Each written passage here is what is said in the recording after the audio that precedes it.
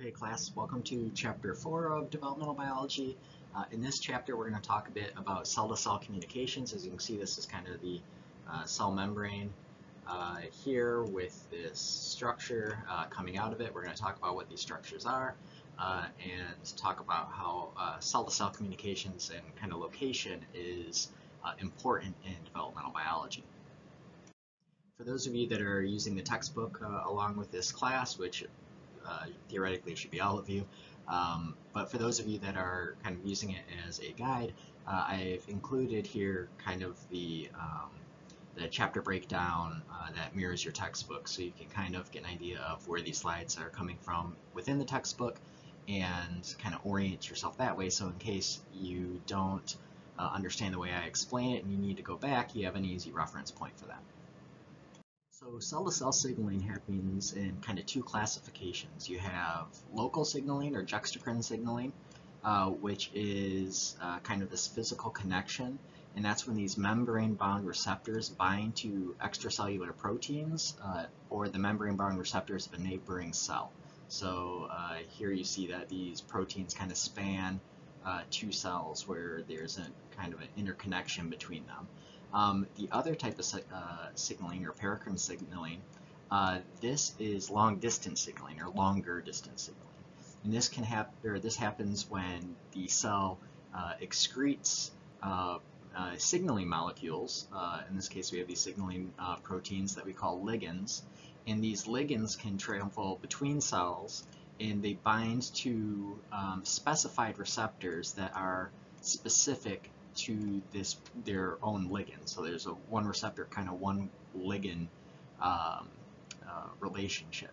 And response, once the signaling happens, can be fast or slow. So a fast response would be some sort of chemical reaction that happens in the cytosol, and slow would be a kind of a cascading pathway that leads to changes in gene expression. And it's important when we're looking at this juxtacrine signaling to notice that there's two different types of binding. We have homophilic binding, and that's where a receptor binds to the same receptor in another cell. So this receptor binds to its twin within another cell. And then there's this heterophilic binding, where a receptor only binds to its specified partner that's different. So instead of binding to itself, it would bind to a partner protein that has a different makeup than the protein does itself.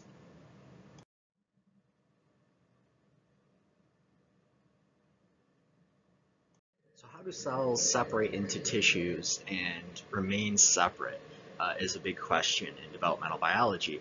And so in this classic experiment, amphibian cells from the epidermis and the neural plate were extracted, and an alkaline solution was used to break all the bonds between the cells. And so as you can see here, we have the extraction of the epidermis cells, and we have the extraction of the neural plate cells, and an alkaline solution was used to just make kind of a big pile of randomly assorted cells. And so they put these cells back together and allowed them to adhere again, and lo and behold, these cells reorganized themselves into their respective tissues. And so you had neural cells that started to bind to other neural cells, and you had epidermis cells here that reaggregated only with the neural cells. So instead of this random adhesion that we would kind of expect if there was no mechanism for segregation, instead they did segregate into their respective tissues, and we're going to talk about how that is possible and how that occurs. So this select affinity held true for multiple different tissue types. So here we have combinations of epidermis, mesoderm, the endoderm, and we see that if we disrupt this tissue, there's a positive affinity between the ectoderm or the epidermis and the mesoderm. So the epidermis wants to bind to the mesoderm and be on the outside of that. But there is a negative affinity between the ectoderm or the epidermis, the outermost layer, and the endoderm, the innermost layer, right? Because they shouldn't be touching each other. We should have the mesoderm in between. But as you can see, in all these different combinations of tissues, we have a whole bunch of examples of how they orient themselves, and they want to be with their partners and not necessarily all mixed together like we see in these first mixtures. So there's this self-organizing property of these tissues because of their receptors and their ability to recognize their neighbors.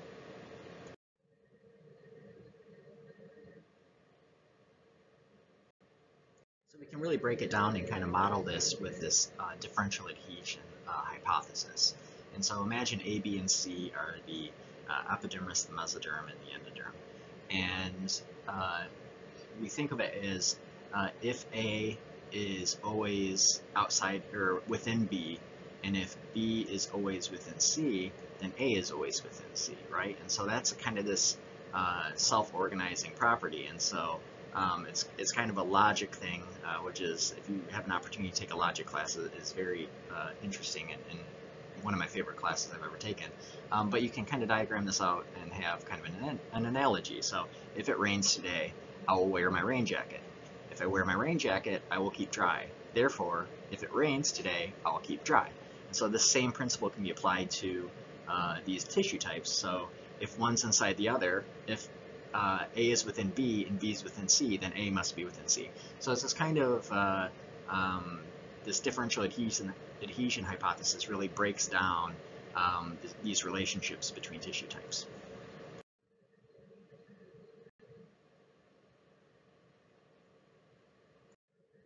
So the way that these cells adhere to one another of their own tissue type is through this molecule called cadherin.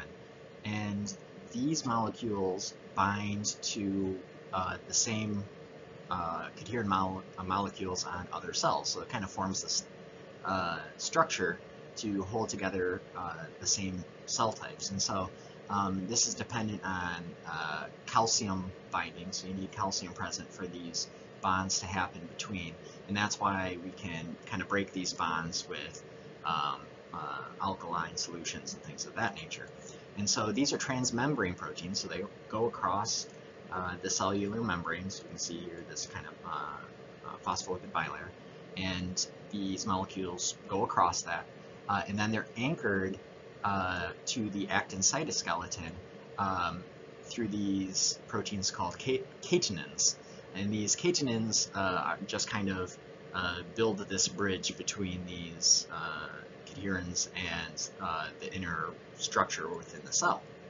And so if you remove the cadherins, then what happens is these cells disaggregate. So they kind of fall out of tissue and they just kind of float around by themselves, like we saw in that those previous couple experiments where you can kind of make a mismatch of cells by chemically treating them to break these bonds. And so what's important with this, one of the aspects that's important, is that this anchoring to the actin cytoskeleton allows these cadherins to transduce signals between cells, and that can lead to changes in gene expression. So the mechanism of actually affecting change within the cell is because they're linked, the cadherins, to these actin cytoskeletons through those catenin proteins. So the amount and type of cadherin molecules that are on the cell membrane of the cell helps determine the morphogenesis and the structure and organization of the tissue. And so there's a direct relationship between the strength of the bonds between these cells and the number of the cadherin molecules on the outside. So if you have more of these molecules looking to form bonds, then when they do form bonds, it's stronger, right? Because there's more of these bonds to break apart. And so cells with a lot of these cadherin molecules will be attracted to other cells with a lot as well, because they want to satisfy those connections and those bonds and make sure that everybody's connected and not just kind of floating around out there. And so in this example here, we have these two cell types that are stained. We have green cells and red cells. And the green cells have almost 2.5 times more N-cadherin, so that specific type of cadherin molecule, than the red cells do. And so when you jumble them up and let them reorganize, because those green cells have more connections, they're going to form a bond together. So on the inside here, where I drew the squiggly line, they have more bonds and they want to connect with each other more than they want to connect with the red cells. So those red cells are forced to the periphery, to the outside of this tissue formation, and bond to each other because they have less of those cadherins. And so if you manipulate the different types and amounts of cadherins, you can kind of change this cellular structure. So down in C here, we have P cadherin, which is a specific type which will only bind to other P cadherin molecules.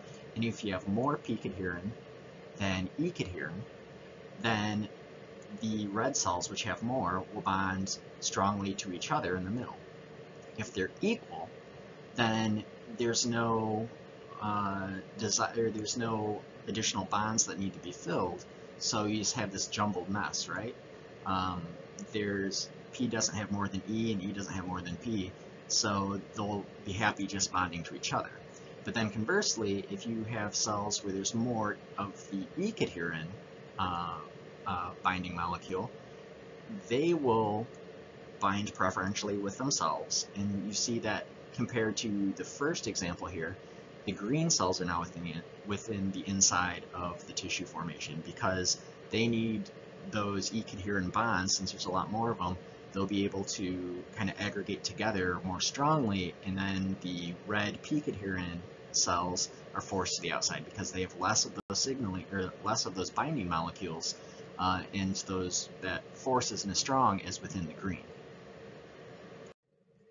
So not only is the quantity of the cadherin molecules important, but also the quality and so the type and timing of the expression of the N-cadherin molecules. So you can see in example A here, we have cells that are expressing R and B cadherins, which are two different types of cadherins. And as you can see, they don't mix very well. So they would rather bond to themselves as opposed to each other because the R and B cadherins just don't have this affinity for one another. And so this property makes it important for the formation of boundaries between different tissues.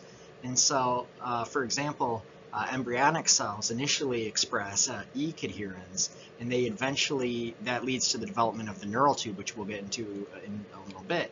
But once these neural tubes are formed, they lose these E cadherin expressions and start expressing N cadherins, and that separates those cells from the non-neural tube tissue around it. And so as you can see here, we have the E cadherin molecules that are expressed on the outer layer, and then the N cadherins expression kind of on the inner layer of this neural tube formation. And so taken together, you have this properly formed neural tube. So we're kind of looking down the tube like it's going into the screen there. And if you get rid of N cadherin, which was important for creating this kind of fissure formation, beginning formation of the neural tube, what happens is these E cadherins kind of overpower, and that layer that is formed because N cadherins and E cadherins don't really form well together, or they don't bond well together, that feature is lost because the E cadherins then come and just, as you can see, they proliferate throughout the entire structure, and there's no boundary created anymore. And so these different cadherin types are very good avenues for creating boundaries between things.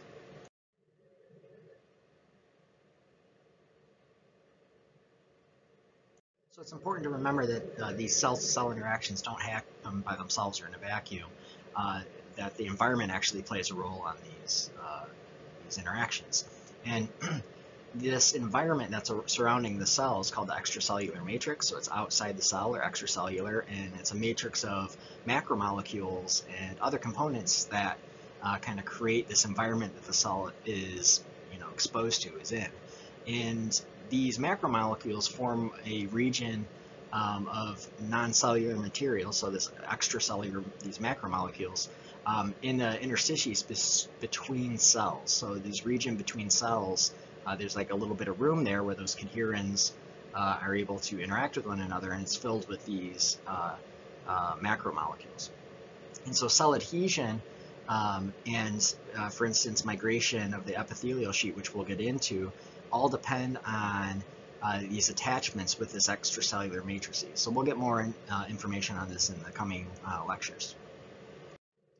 So some of these extracellular matrices components that exist are things like collagen and proteoglycans, and glycoproteins such as fibronectin and laminin, which we'll talk about more throughout this course. Fibronectin is a big glycoprotein, which is kind of an adhesive molecule that kind of sticks everything together. It's kind of the glue of this extracellular matrices. And has multiple binding sites, and it interacts with its designated binding partners, and through this mechanism you can get the proper orientation of cells within a cellular matrix. So it's kind of the backbone of this extracellular matrix that allows proper orientation.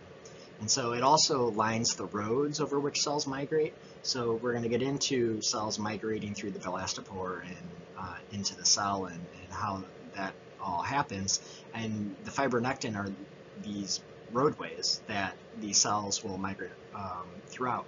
And so an example of this is cells for the gonad and the heart need to migrate, and they follow this fibronectin road to get to the inside of the developing embryo to ensure that their development of those special cell lines, gonads and hearts, occur in the proper location and not on the outside of the organism.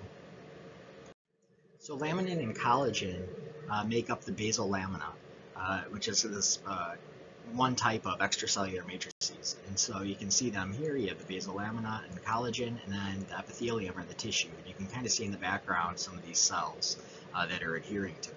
And so the basal lamina form these closely knit sheets underneath the epithelial tissue. It's kind of like a baseboard, so to speak. And adhesion of these cells to the laminin is of epithelial cells specifically is greater than the affinity of mesenchymal cells for fibronectin. And so there's a very stickiness of these epithelial cells. And the reason is these mesenchymal cells that are connected to fibronectin, as opposed to that laminin basal lamina, they need to be released and be able to migrate. And like I said, we'll get more into this whole migration stuff in the coming chapters, but it can't be as tightly bound as the epithelial, which is more stationary.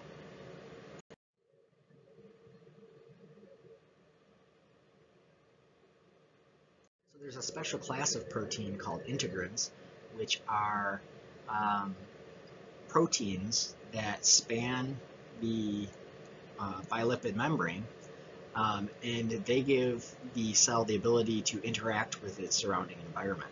And so in this instance, we have these integrins that are binding to fibronectin, and so they can bind with either glycoproteins or laminin or fibronectin, depending on the specific integrin. So they kind of have a specificity to them. So the main fibronectin receptor, which is shown here, is an extremely large protein complex that binds to fibronectin. So you can see the extracellular matrices fibronectin up here up on the top.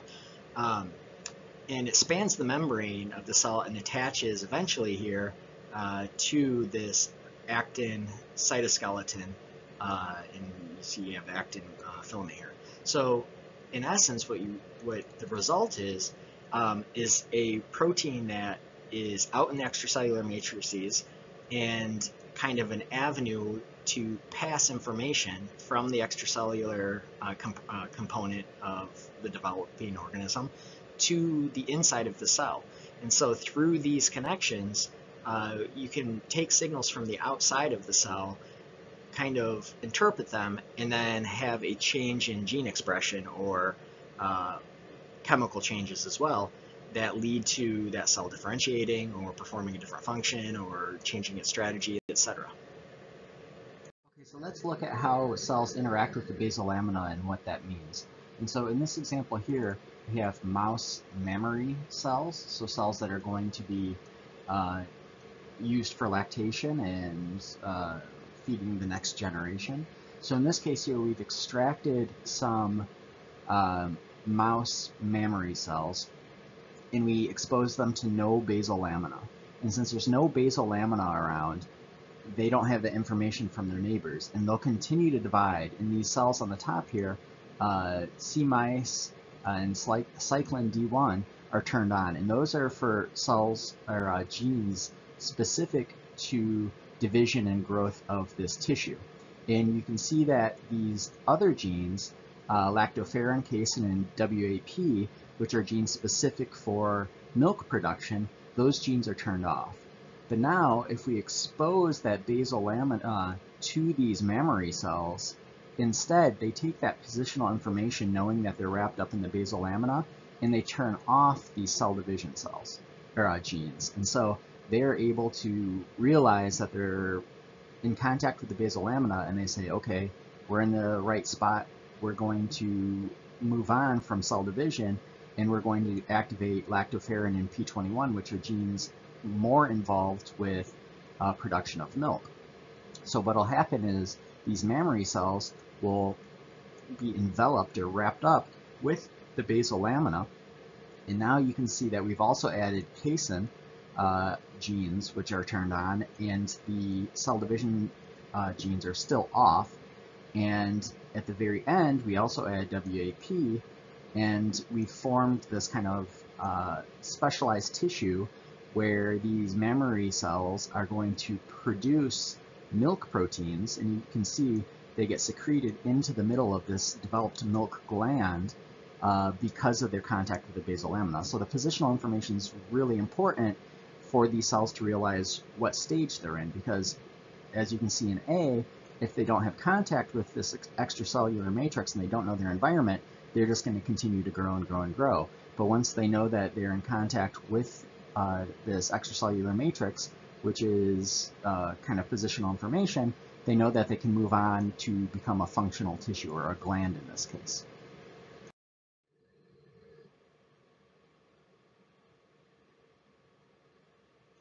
So let's kind of synthesize all this information that we have and kind of put it all together. And so this is an example of epithelial mesenchymal transition, so epithelial tissue transitioning to mesenchymal tissue, and it integrates all the processes that we've talked about so far. So normally epithelial cells are attached to one another through adherens junctions that contain cadherin, catenins, and actin rings. So these are kind of in between the cells here. So that's what causes them to stick together in these epithelial cells. And they are attached to the basal lamina down at the bottom, and they're attached to the basal lamina through integrins. And so paracrine factors, which remember these kind of excreted little proteins, these paracrine factors can repress expressions of genes that encode these cellular components, such as cadherins and actin and things like that, and catenins. This can cause the cell to lose their polarity and also break down these junctions in between cells. And what it will also do is some cytoskeleton remodeling, as well as excrete some proteases. So proteases are enzymes that break down proteins, and that will degrade the basal lamina. So they cause the expression of genes specifically to break down that basal lamina in these other extracellular matrix molecules. And so what will happen then is, now that you can see you've broken all the bonds between this epithelial cell and its surrounding components, the other epithelial cells next to it and the basal lamina below it. And what will happen is this cell will transition into a mesenchyme cell, and because it's not associated with the epithelium or the basal lamina anymore, it'll kind of squeeze out of that position and allow those existing epithelial cells to reform their bonds between each other, and it's kind of just like left the party, so to speak.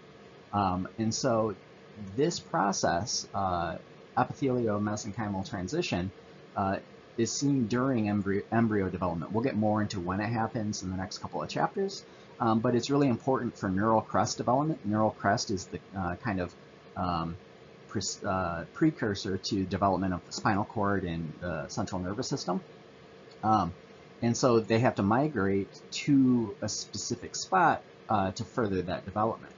And so if you look at this and think of this from, I know a lot of you are pre-med, if you think of this from a medical standpoint, this also resembles a non-ordinary or non-desired occurrence that happens, and it kind of resembles metastasis, right? And so there's a lot of similarities between this process when a tumor metastasized and you hear, oh, it spread to his liver, spread to his lungs, and that's because these cells have kind of a similar process where they're able to migrate and remove their connections to the basal lamina or other tissues, other tumor tissues, and transfer to other parts of the body.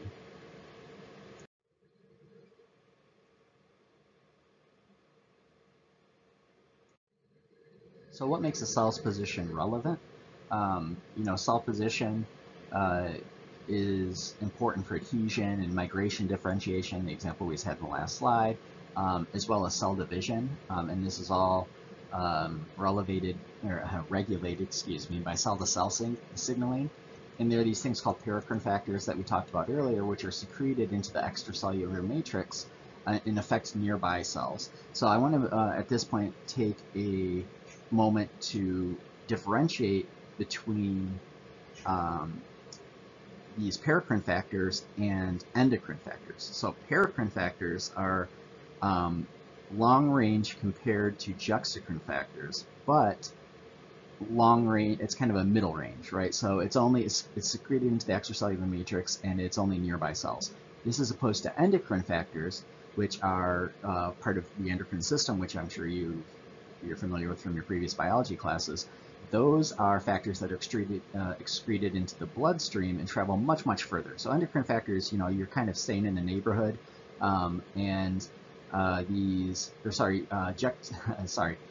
factors, you stay in the neighborhood, right? So it's just local signaling to a few cells down. But endocrine factors are in the bloodstream and they can travel throughout the full body, the entire body. So induction is an interaction between two cells or tissues at close range. Let's insert a W here that is a typo. And then within this induction, you have inducers and responders. So inducer is the tissue that induces or produces the signal, and this is often through paracrine factors. And a responder is the cell or tissue that is being induced, so it's responding to these paracrine factors. And so for them to respond, they have to have these receptor proteins on the outside of the cell to be able to recognize and respond to those paracrine factors. And this response, I kind of covered it up with my video here, being able to respond is termed, I apologize for my poor mouse-driven writing here, but it's termed competence. So being able to respond is termed competence.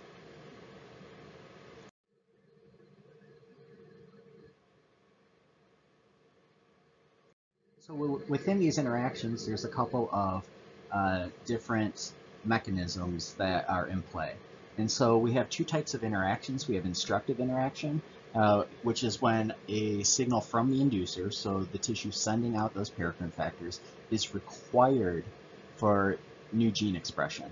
And so that tissue won't differentiate until it gets a signal from the surrounding or those surrounding cells, those paracrine factors, to tell it to start differentiating.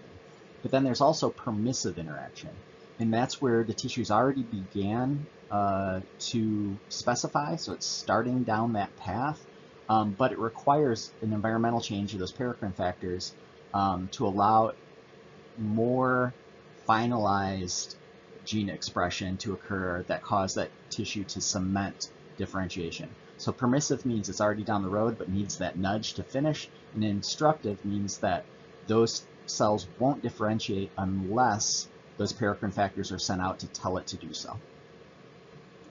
Sometimes this induction process happens both ways. And so in eye development, there is this ectodermal tissue that surrounds an optic vesicle. In that optic vesicle, it secretes paracrine factors and tells that surrounding ectodermal tissue to become lens tissue, so the lens of your eye on the outside, right? Once that lens tissue is formed, the lens tissue then secretes paracrine factors back to that optic vesicle and tell that optic vesicle to proceed on to becoming the optic cup. So they talk both ways. So one says, you become the lens, and then once it becomes the lens, it says, okay, now you become the optic cup. And so it can kind of be a positive feedback loop, or this kind of two-way street. And these interactions are called reciprocal inductions, right? So reciprocal meaning going both ways, or tit for tat. And so that is one example of a reciprocal induction. So the extracellular matrix plays a very big role in this cell differentiation, right? And so this is a really cool experiment, at least I think so, where they took a rat's heart, and as you can see here, we have the right atrium, the left atrium, the right ventricle, the left ventricle, the aorta, and they added SDS. So if any of you do protein work in any of the labs you work in, SDS page is something that kind of breaks apart proteins or makes them dissociate from one another. And what you're left with, because it only targets proteins, is only this extracellular matrix. And so that's all the proteoglycans and things that surround these cells when they're in tissue form, right? And so after that, they put that extracellular matrix into a bioreactor with these undifferentiating, or these not yet differentiated heart cells, and allow them to kind of rebuild that heart, because they have the positional information from that intact extracellular matrix, and they're able to kind of reconstitute heart tissue. And from that, they can actually get a beating heart, because all the ingredients are there for this tissue formation. And so this is just kind of an example of how the extracellular matrix helps to distinguish what these tissues will develop into.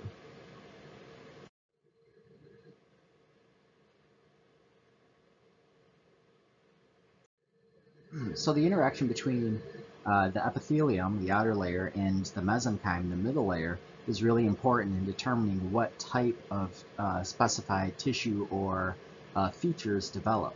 And so in this example here, we have a, I believe, 10-day-old chick embryo. And you can see here it's stained to show the expression of sonic hedgehog, a gene that's really important we'll get more into in development. And that's the dark little spots there that are kind of forming on the feathers. But with this experiment, what they did and what they showed is that if you take, excuse me, if you take epithelium from the wing, so that right up here somewhere on this chick, you would expect that it would develop into feathers, right? Because that's what's present. However, if you combine that epithelium with different mesenchyme parts, so you could have mesenchyme that was extracted from the wing, from the thigh, or from the foot, you have a different outcome. So if you have it wing mesenchyme and wing epithelium, you get wing feathers. If you have thigh mesenchyme and wing epithelium, you have thigh feathers. And if you have foot mesenchyme and wing epithelium, you get scales and claws that are present on feet.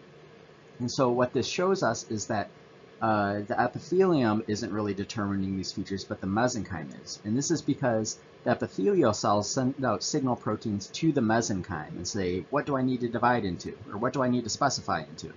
And then the mesenchyme in return sends paracrine factors back. And those factors say, I am wing mesenchyme, so you need to develop feathers. Or I am thigh mesenchyme, and this is the thigh, so you need to develop thigh feathers, etc. And so it's this interaction between the epithelium and the mesenchyme that leads to this differentiation. It's not the epithelium itself, the outermost tissue, but the interaction between the mesenchyme and the epithelium that causes the development of these specialized features. So even though the mesenchyme and surrounding tissues can direct neighboring tissues what to develop into, they can only respond with the genes that they have. And so in this example here, we have two similar organisms, a frog and a newt. And what they did is they took the mouth area of this gastrula, the area that's fate mapped to become the mouth, and transplanted it into the same area that's expected to be the mouth of a newt. And so the surrounding tissue, like the mesenchyme in our last example, instructed that new transplanted tissue, this is the area that becomes mouth. So we know you're in the right spot to become mouth, so go ahead and develop into mouth tissue. However, when that frog gastrula, or that frog tissue, received the message from the rest of the gastrula, it says, okay, I'll become a mouth, but it became a frog mouth, it became a tadpole mouth, because that's the only genes it has to respond. It can't implement newt genes because it doesn't have those. It only has its frog genes. And so the reciprocal was done too. So they took newt gastrula that was going to develop into the mouth and transplanted it into the gastrula of a frog that the same area would develop into the mouth. And they found again that the frog mesenchyme tissue responded to the epithelium and said, you're in the area to become a mouth. And so the newt tissue, not knowing that the mesenchyme signal was coming from frog, it just sees mesenchyme signal, says, okay, I've been told to become a mouth. And it becomes a newt mouth region, and with these little balancer fins too, on a tadpole the rest of the body. And so the kind of sum of the story here is that even though the mesenchyme tells the epithelium what to develop into, it still can only use its own DNA to build those structures. Those genes within each cell are responsible for creating the structure. So to sum this up, two factors affect the induction between the epithelium and the mesenchyme. And that's the regional specificity, and that's saying the region determines what the tissue will develop into if it's competent, if it's able to receive that message and respond. So that was our chicken example, where the region that the mesenchyme came from told the epithelial what to respond by. And the other specificity is genetic specificity. So the tissue that's being induced can only respond with its own genes. It can't take up new genes or take genes from a newt and put them into frog cells. So it gets the message that says turn into mouth tissue, and it says, okay, I'll use the mouth genes that I have. They just happen to be frog mouth genes or whatever. So the region and the genetics of those cells that are being induced play a role in the development of these specialized features.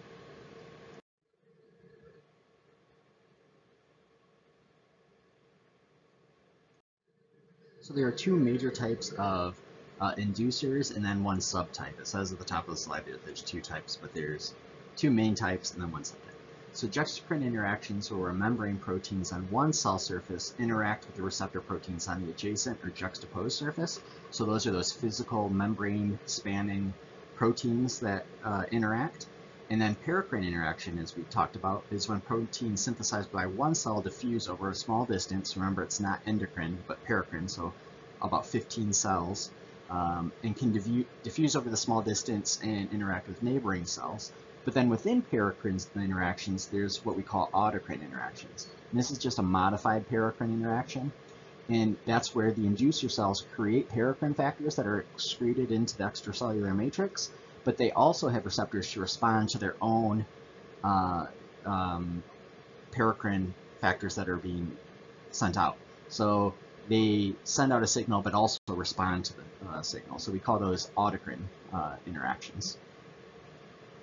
So now we're going to talk a little bit about specific factors, which are called morphogens. And morphogens, as you'd expect, are things that cause changes in shape or morphology, right? And so there's really 4 families of morphogens, and these are kind of classified based on their structure. There's FGF, which is fibroblast growth factor. We'll probably just refer to it as FGF from here. There's the hedgehog, sonic hedgehog, and its family of other hedgehog genes. There's the WNT family, and then there's this TGF-beta superfamily, which consists of a bunch of different little groups within it. It's kind of the catch-all family, and it has TGF-beta, activin, the bone morphogenic proteins, NODL, VG1, and several other proteins. And so we'll get a little more into these specifically. So morphogens, as I kind of alluded to in the last slide, are paracrine factors that regulate gene expression, and they are kind of concentration based. And so, as we talked about when we were talking about our gradients before, when we have a cell that's secreting these paracrine factors, the further you get from that source, the less likely there are to be those factors. So you kind of, thin out as you go over distance.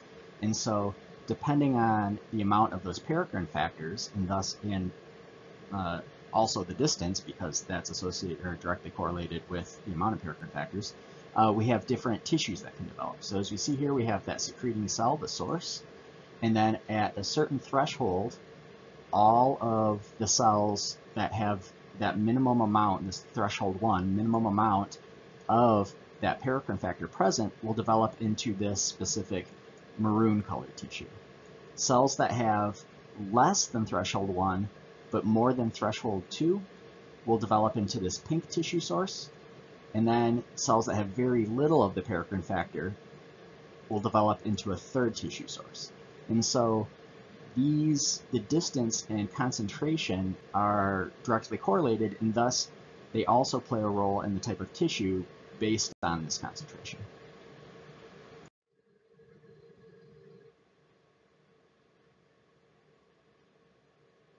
So we'll talk a little bit now of how these paracrine factors interact with receptors. And so when a paracrine factor binds to a receptor, it can cause two things to happen. One is it can cause a change in gene expression. And so if you're going to differentiate into a tissue, you can receive the signal and then turn those specific genes on or off that are required to become a certain tissue. Or it can cause regulation of the cytoskeleton or cytoskeleton remodeling, which allows cells to kind of migrate around. And we call these two types of outcomes from paracrine binding signal transduction cascades. So in a previous slide, we looked at the concentration gradients that occur and lead to different tissue formation. So here we have that same graph, but we're going to look at the kind of in practice how this works. And so in this experiment, unspecified amphibian cells were kind of put in a cluster. And within the middle of this cluster, there are these beads that contain that paracrine factor, in this case activin. And so in the first example here, we have beads that were added and there was no activin. And that caused the cells surrounding it not to specify. They remain unspecified cells. In the second part of the experiment, they put the same beads in the middle, but this time the beads contained 1 nanomolar, or a very low concentration, of activin. And that caused nearby cells to express this expra and start to differentiate. And so remember in that graph down here at the bottom, that was these differentiation into these pink cell types. Now, in the third part of the experiment, they upped the ante a bit, and they coated the beads with 4 nanomolars of activin. And at that high concentration, you have a diffusing gradient from those beads outwards, and the closest cells will express a gene called guscoid, which leads to the development of a highly expressed amount of guscoid protein, which cause cell differentiation. And then a little further out, we have expression of that expra, because that is reliant on a medium concentration of this activin, and you get differentiation into this pink tissue. And then further out, where there's very low concentrations of activin diffusing to, you get unspecified cells. So this is just kind of showing how this figure that we saw before, relating the distance and concentration of a morphogen, activin for this case, causes differentiation based on distance from the source.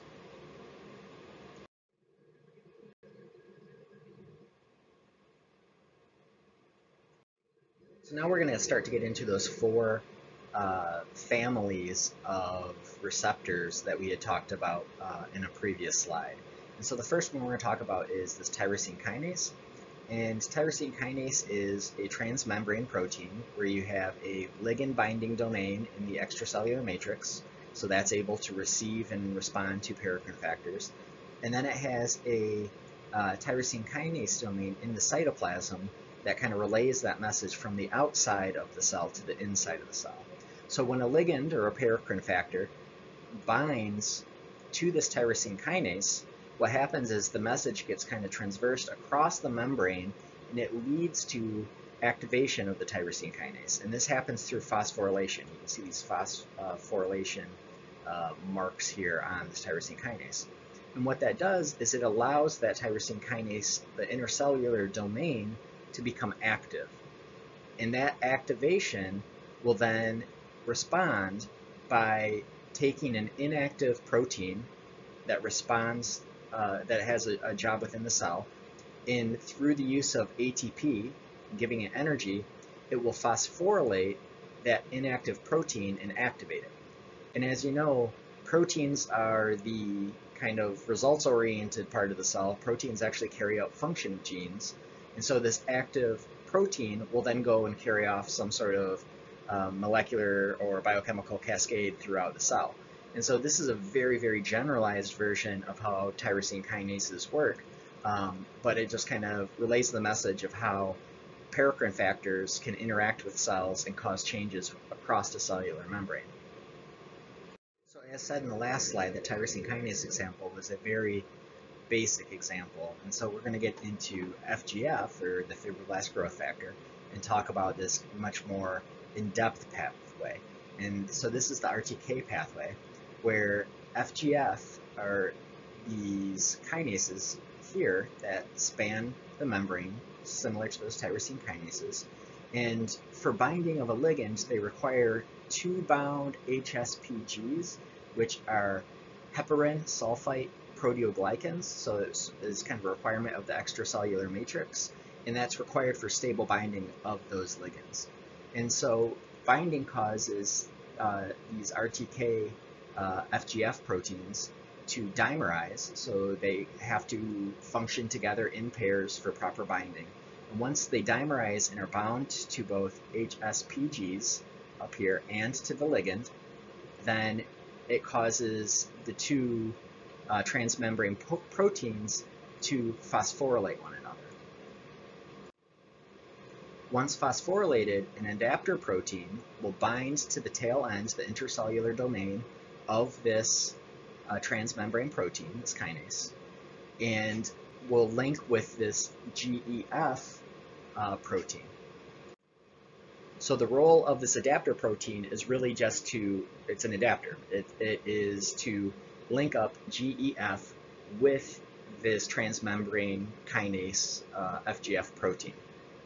Now, GEF's role is to energize, through the conversion of GDP to GTP, RAS, this RAS protein down here. So you can think of the first part of this pathway, I'll kind of circle it in green here, is the outcome is to energize RAS. So this just sets up the energizing of RAS after a ligand has been bound to the receptor. Now, once RAS is energized, it will recruit RAF, which interacts with MEK via phosphorylation. And MEK itself is a kinase, so a kinase is a protein that phosphorylates other proteins. And MEK will phosphorylate ERK, which then goes into the nucleus and activates transcription factors. And those transcription factors, as we talked about in the previous chapters, these transcription factors will then change gene expression. So they'll either turn on or turn off genes. And so in this entire pathway, I know it's a lot to digest and it's kind of convoluted, but what you're getting is this cascade where ligand is perceived by these transmembrane proteins, and through these different interactions where SOS recruits GEF, which energizes RAS, which then recruits RAF, which then phosphorylates MEK, which then phosphorylates ERK, and then causes transcription, you start with sensing a ligand and then changing transcription within the cell.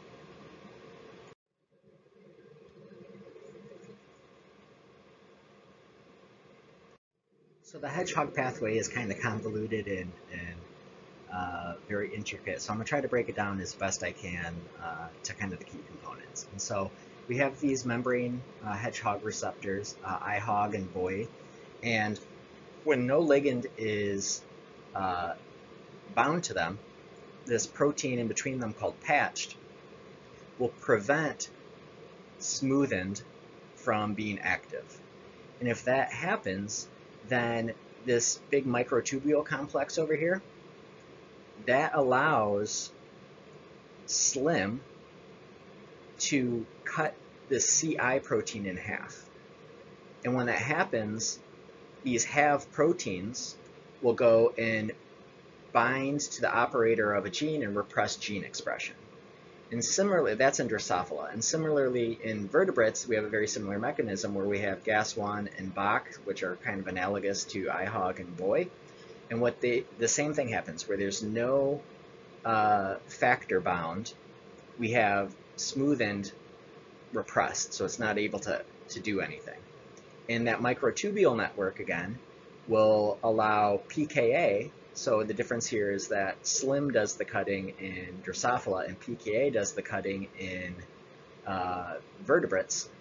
PKA will come in and cut this GLI protein in half, and just like in Drosophila, that 1/2 fraction of GLI will go and repress gene expression. So if no hedgehog is bound to these receptors, you get this GLI or CI protein cut in half and represses expression. That's kind of the key takeaways from this.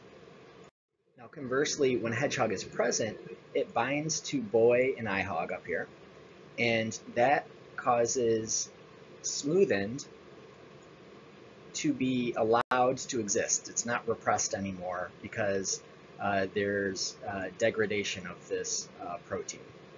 And so smoothened then goes and interacts with this big microtubule network that we saw before, and what it does is it prevents PKA and SLIM from cutting this CI molecule in half. And because that molecule, or that, not molecule, protein, because that CI protein is not cut in half, it doesn't repress, but instead activates gene expression. And so if we look at the vertebrate side of this, we have a very similar mechanism where hedgehog binds to these membrane-bound receptors and causes the degradation of the protein that represses smoothened. Smoothened then goes and it stops PKA from cutting GLI in half, and because it stopped that, GLI can go and activate instead of repress. So in both of these instances, if hedgehog's not bound, a signaling cascade is created that cuts CI or GLI in half, and they act as repressors then and stop gene expression. But if hedgehog does bind, then through the activation of smoothen, we prevent CI or GLI from being cut in half, and that protein acts as an activator of transcription and turns genes on. So you can see how if hedgehog's present, genes are turned off, and if hedgehog's present, genes are turned on, and if hedgehog is not present, genes are turned off.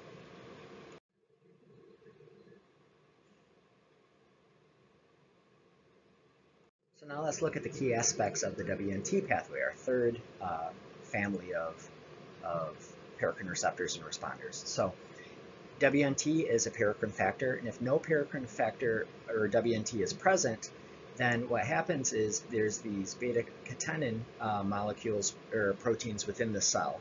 And in the state where no WNT is present, this beta-catenin will be ubiquitinated. And what ubiquitin does is it signals to the proteasome what should be broken down. So you don't, if you want to exist, you don't want ubiquitin tags added to you. But because no WNT is present, it gets the ubiquitin tag, and that protein is broken down, and we have no gene expression. Now, if WNT is present, it binds to this purple one over here called frizzled, and also this LRP5/6 protein, the green one. And that causes the intercellular domains of these cross-membrane proteins to take away some of those key components that are responsible for ubiquitination. And so because they're all bound up here, they're not able to stop and ubiquitinate beta-catenin. And because that happens, this beta-catenin is not broken down by the proteasome. You notice there's no pieces of catenin over here. And it can go into the nucleus, and it can bind to these transcription factors and cause the transcription of different genes. So if it's not present, beta-catenin gets ubiquitinated and there is no gene expression. But when WNT is present, there is no ubiquitin tags added, and it's allowed to go and start gene expression.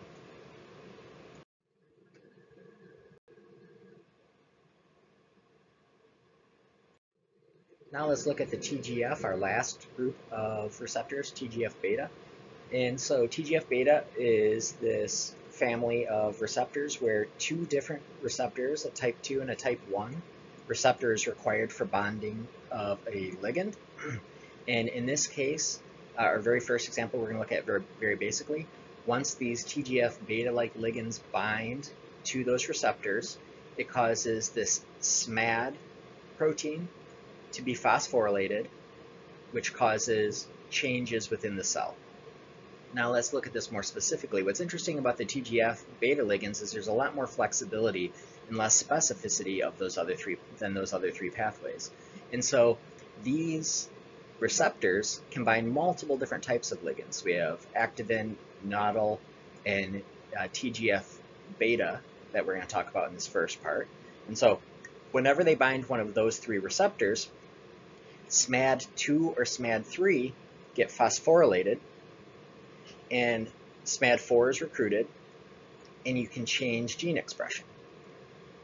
However, these same receptors can also recognize and bind to a BMP ligand, so a third different type of ligand. And when that happens through phosphorylation again, so in all these cases the intercellular domain is phosphorylated, which interacts with SMAD1 or SMAD5, which is then phosphorylated. It again recruits SMAD4, who then changes gene expression.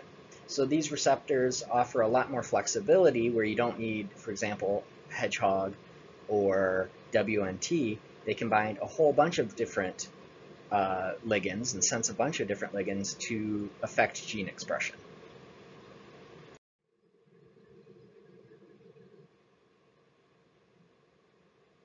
So the last thing we're going to talk about here is the example of Notch.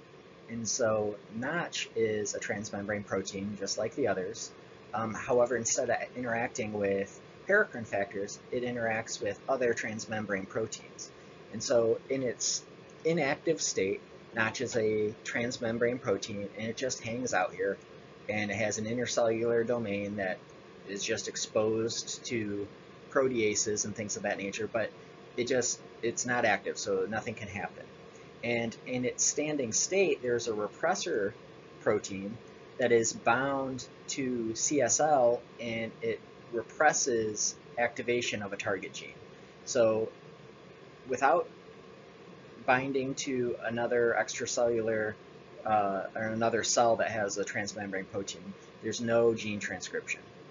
Now, if Notch is exposed to delta on a neighboring cell, which is another transmembrane protein, what happens is the conformation of Notch changes in the intercellular domain. So as you can see here, they kind of tilted it to the side.